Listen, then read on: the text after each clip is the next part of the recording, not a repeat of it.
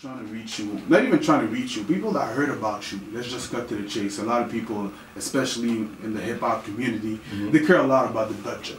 You know what I mean? They're like, yo, man, it's all good, I like your story and all that, but how much you charging? You know what I mean?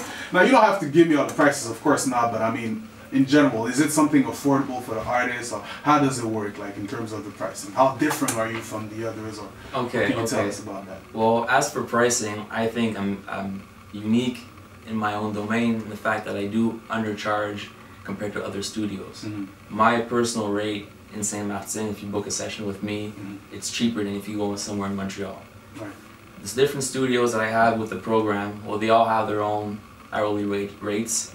I respected that. It's their studio. They want to be paid X amount. That's fine with them. So when an artist books a session through them, they have to go through their rates, or you have a specific standard rate? You got to go through their rates. Gotcha. But really, when they go record, all they do is record, and the engineer sends me the tracks for mixing and mastering.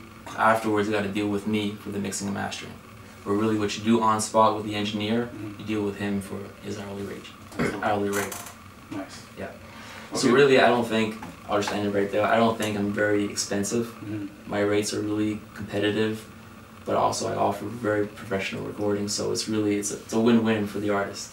That's it. At the end of the day, everybody rap about money, right? So put your money where your sound is, you know what I mean? That's what it is. Simple as this. That's it. So in terms of artists, who you've been working with, like artists from Montreal that people may know? I worked a lot. I'm mainly known for my work with Mike Gage. Mike Gage is a longtime friend. We had a band together back in high school, really, and we kept our relationship afterwards when the band died. He wasn't rapping when I started out as a beat maker, but he was still hanging out with me, really interested in what I was doing. And together we really created his sound over the years. I've been working with him extensively for what is now maybe 5 years in a row. And he has a new EP coming out real soon with a single just before it that's going to be dropping in the coming weeks. That's something definitely to be watching out for, because it's something new, never heard of from Mike Gage. I'm really proud of it, and so is he. It's really cool.